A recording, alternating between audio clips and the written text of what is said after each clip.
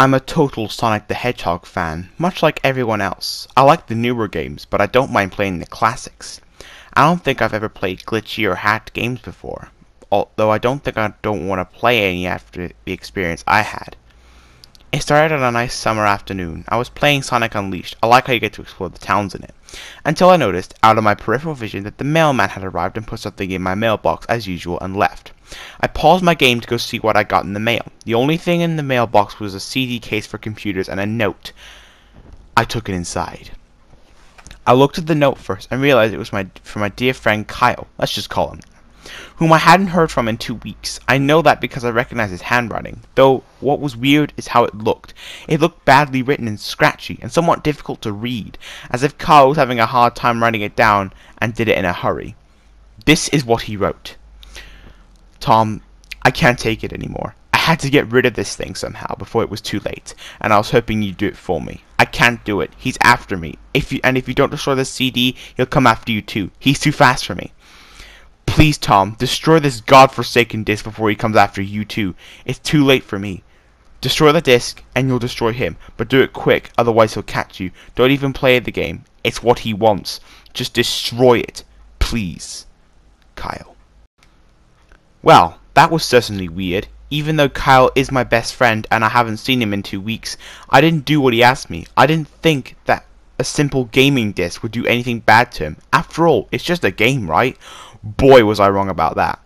Anyway, I looked at the disc and it looks like any ordinary computer CDR disc, except it had a black marker on it written Sonic.exe.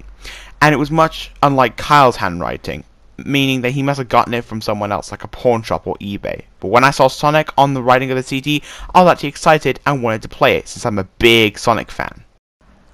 I went up to my room and turned on my computer and put the disc in and installed the game. When the title screen popped up, I noticed it was the first Sonic game. I was like, awesome!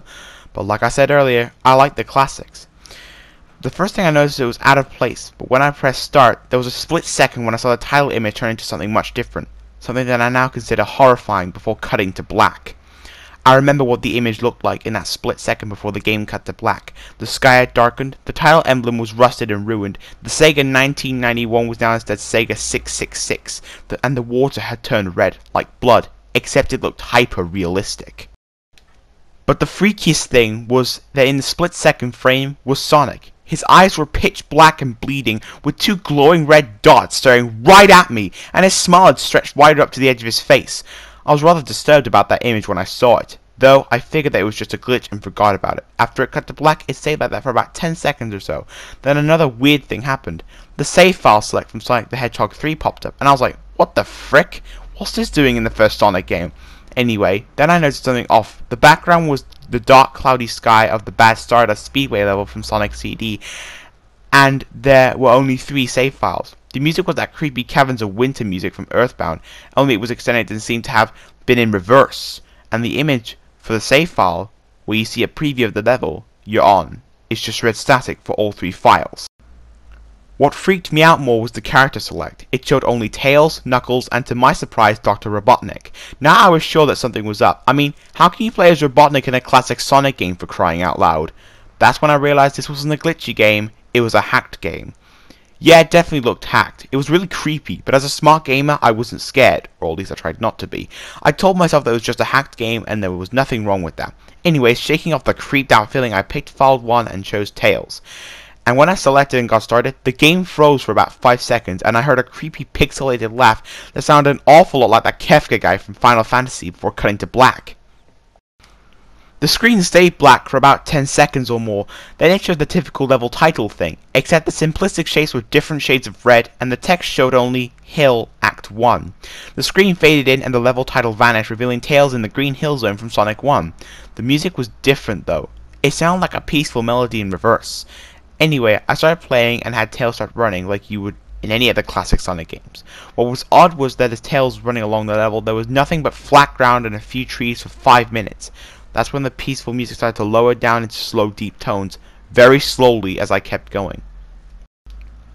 I suddenly saw something, and I stopped to see what it was. It was one of the small animals lying down on the ground, bleeding.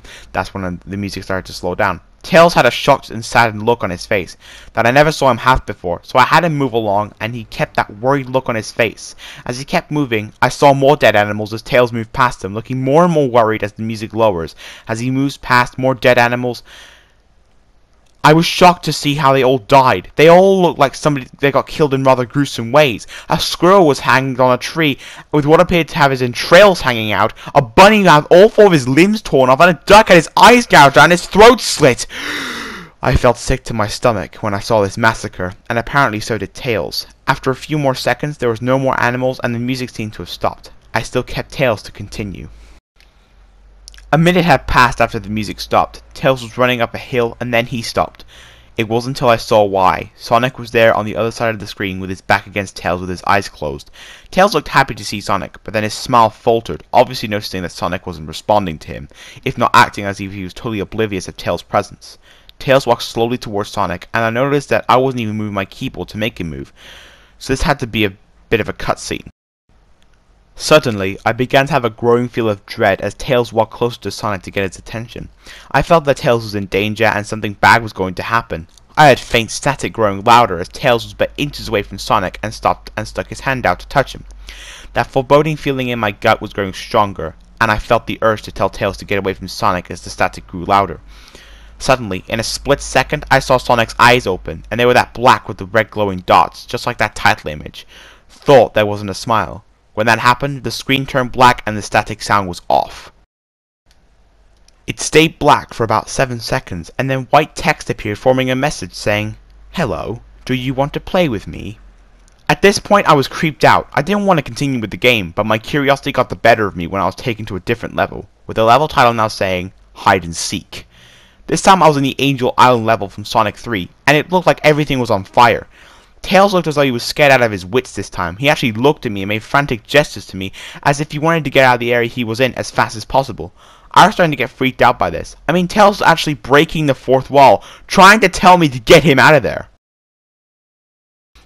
So I pressed down the arrow key as hard as I could and made him run as fast as he could. A pixelated version of that creepy theme when you meet Shadow at the ARK's Robotnik from SA2 was playing as I made Tails trek through the desolate forest trying to help him escape from whatever he was trying to run from. Suddenly, I heard that creepy laugh again, that awful Kefka laugh. Right after 10 seconds had passed as I helped Tails run through the forest, I then started seeing flashes of Sonic popping everyone on the screen, again with those black and red eyes. The music changed to that suspenseful drowning jingle as I see Sonic behind Tails slowly gaining up on him, flying! Sonic wasn't running, he was actually flying. The flying pose his sprite was making looked very similar to Metal Sonic's flying pose in Sonic CD. Except it was just Sonic that he had the black and red eyes again. Only this time he had the most deranged looking grin on his face as he looked as though he was enjoying the torment he was giving to the poor little fox as he gained up on him. Suddenly, when Tails tripped, another cutscene.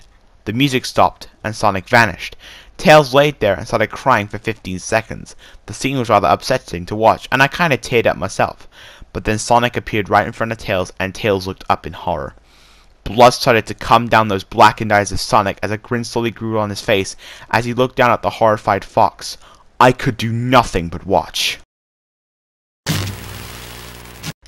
Just in a split second, Sonic lunged at Tails right before the screen went black, and there was a loud screeching noise that lasted only 5 seconds. The text returned, only this time it said, "You're too slow. Want to try again?" And then that god-awful laugh came with it. I was so shocked by what had happened. Did Sonic murder Tails? No, he couldn't have. He and Tails were supposed to be best friends, right? Why did Sonic do that to him?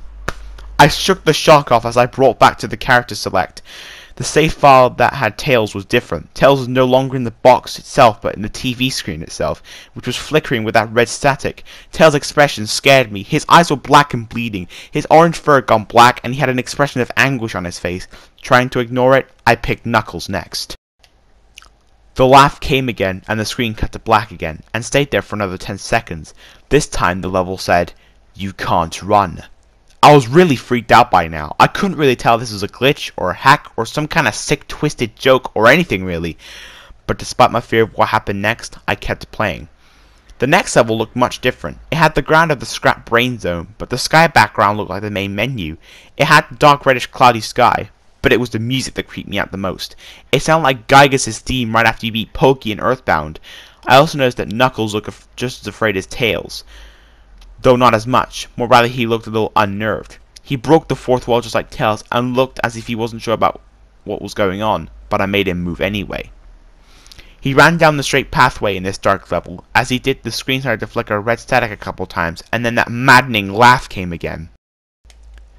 Then, after a few seconds of running, I noticed several bloodstains on the metal ground. I felt this growing sense of fear again, thinking something horrible was going to happen to Knuckles. He looked nauseated walking down this blood-stained road, but I still kept him going. Suddenly, as Knuckles ran, Sonic appeared right in front of him with those black and red eyes, and red static appeared again. When the static vanished, showing nothing but black screen with text saying, "Found you."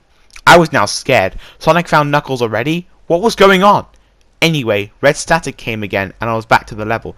Knuckles looked like he was panicking, and Sonic was nowhere to be found. This time, that high-pitched squealing coming from Silent Hill 1's final boss was playing. Was this some kind of boss battle with Sonic? I hope to God it wasn't, honestly. Suddenly Sonic appeared right behind Knuckles in what appeared to be pixelated black smoke. I made Knuckles turn and then punch Sonic, but Sonic vanished in black pixelated smoke before I could even land a hit. That terrible laugh went off again, and then Sonic appeared behind Knuckles again. Then I made him punch again, and Sonic vanished again, laughing. Knuckles was panicking even more, and I felt like I was going crazy. Sonic was practically playing with us. He was playing a sick, twisted little mind game with me and Knuckles. Another cutscene played as Knuckles fell to his knees and clutched his head, sobbing. I felt his agony. Sonic was actually driving us both crazy. And then in a split second, Sonic lunged at Knuckles and the screen went black with another distorted screeching noise that lasted about 3 seconds. Another text message appeared. So many souls to play with, so little time. Would you agree? What the hell? Just what is going on? I started to think Sonic was actually trying to talk to me through the game, but I was too scared to think that. I was brought back to the main menu, and this time the second file box had Knuckles in the TV screen. His red fur darkened to a reddish grey, his dreadlocks were dripping with blood, and his eyes were black and bleeding too. And he had a look of sadness on his face. I began to think that those are the actual characters trapped in those TV screens and the save files, but I couldn't believe it. I didn't want to believe it. So I shut off the game and took a break. I took a nap. Wish I hadn't, because then I began having to have the most disturbing nightmare. I was in pitch black darkness, though I was under the light given off by a lamp that hung high above my head. I could hear the cries of Knuckles and Tails nearby. They were saying stuff like, "Help us," and "Why did you give us to him?" and "Run away before he gets you too."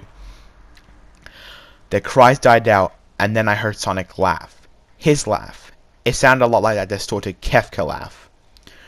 "You're a lot of fun to play with, kid. Just like your friend Kyle, though he didn't last long." I was scared and looking around for the source of the voice. "Won't be long now until you join him and all my other friends." I saw him walking toward me, flickering in and out in several directions. "You can't run, kid. You're in my world now, just like the others." When he grabbed me and I saw his bleeding black and red-eyed grinning face, I woke up with a fright. After a couple hours, I decided to continue playing the game. I don't know why, but I had to know. I had to figure out why this was happening, so I turned on the computer, turned on the game, and selected Robotnik next. I still thought that was wacky, playing as Robotnik, but anyway, the level title appeared again, and this time it said ... which I found really freaky. This time I was in some kind of hallway. Didn't look like it was from any of the classic Sonic games, but though it had the pixelated style, the floor was shiny and checkered, and the walls were a dark greyish purple with animated candle lights and a few dark bloodstains here and there. And there was a dark red curtain hanging from above on the top part of the screen. Every 12 seconds or so that red curtain sways very slowly, but whenever you're playing the game, you can barely see it move. The music was oddly pleasant, a piano playing a rather sad yet peaceful song. But I knew better. This was the song that played in Hill Act 1. Only it wasn't in reverse. Robotnik didn't look entirely nervous like Tails and Knuckles did, but he did have a suspicious look on his face, as if he was a bit paranoid. He did a little animation when I just left him standing. He turns his head to the left and then to the right at least twice, and then shrugs at me. as if he has no idea where he was or what was going on. Even though I was scared out of my mind about what was going to happen, I had Robotnik continue onward. He did his usual running animation, you know, when you've beaten him at the end of a classic Sonic game and you chase him, as we continued going through the hallway. Then I stopped at a long flight of stairs leading downward. Now I was nervous. Even Robotnik seemed unsure of himself, even though I pressed onward. As I led Robotnik down the stairs, I noticed that the walls had gotten darker and more reddish. The red torches are now in an eerie blue, and we landed on another hallway. This one was longer than the last one, or at least it felt like it. And then we headed down another flight of stairs. Down. This one was much longer and took 1 full minute at least. Then I heard that horrid Kefka laugh again, and the music slowly faded until it was quiet, as did the walls turn more dark red and the torches were a black flame now. When Robotnik landed on the third hallway, I noticed that he now looked really creeped out, though he tried to hide it. I couldn't blame him. I was scared too. Suddenly, Sonic popped right in front of Robotnik, the same way as he did Knuckles and red static. The red static lasted about 15 seconds, and then it showed me a most unpleasant image. The image showed a hyper-realistic of Sonic standing in the darkness, where you can only see his face while his head and torso faded into black. And when I say hyper-realistic, I mean he looked so real you could actually see the lines in his blue fur, as if you could actually feel the fur if you touched the screen. His face, oh god, he had the most horrifying smile I ever seen. And that's saying something considering I saw that image at the start of the game. His eyes were wide and black, and once again crying blood, which also looked hyper-realistic. And there was 2 small glowing red dots in those black eyes staring right at me, as if staring into my mind. His grin was wide and demonic, literally stretched to the side of his face like a Cheshire cat, except Sonic had fangs. Very sharp fangs. Much like the werehog's teeth, except more vicious looking, somewhat yellowish, and from the look of it. He had stains of blood and small bits of flesh on his lips, and fangs as if he ate some animal. I stared at that gruesome image for a good 30 seconds, never taking my eyes off it. I felt as if it was actually looking at me, smiling at me. That face, it just took 10 seconds for it to etch itself into my brain for good. Then the screen flickered with red static again, 3 times, and on the 3rd time I heard the Kefka laugh, except it sounded distorted, demonic even. It went back to the image again, except this time there was the text again, though it was messed up, but it was pretty much one of the most horrifying things I looked at since I had this game. I am God. It was when I read that message while looking at Sonic when it hit me. I realized it there and then. This Sonic was a monster. A pure, evil, sadistic, all-powerful, nightmarish, demented monster, and all of his victims, including Tails, Knuckles, and Robotnik, and possibly Kyle, are just his little toys, and the game is the very gateway into his chaotic, nightmarish world, and the very hell his victims are trapped in. Suddenly, in an actual split second, I screamed as Sonic lunged at the screen, screeching loudly with his mouth wide open to an unnatural length, revealing nothing but a literally spiraling abyss of pure darkness, before the red static came again, this time much louder and distorted, so loud that it hurt my ears. I yelled and grabbed my ears as the red static screeched for a good 7 seconds. Then it stopped and showed nothing but black screen. As I sat there staring at the black screen, one last text came up. Ready for round 2, Tom? The Kefka laugh, now sounding more clear as if Sonic was right behind me, played again 3 times as I looked at the text in shock and confusion. Then I got booted back to the main menu, and this time the 3rd save file had a TV image of Robotnik in the same tormented style as Tails and Knuckles. Robotnik's skin turned a dull grey, his moustache drooped and had blackened, his glasses broke and blood is coming from them, and he had a mere dead-like expression on his face. I looked at Tails, Knuckles, and Robotnik, and I cried a bit. I pitied them for the agony they were going through, and they were forever trapped within the game, forever tormented by that horrid hedgehog, and always will be. Then the computer shut itself off. I couldn't turn it back on no matter what I did.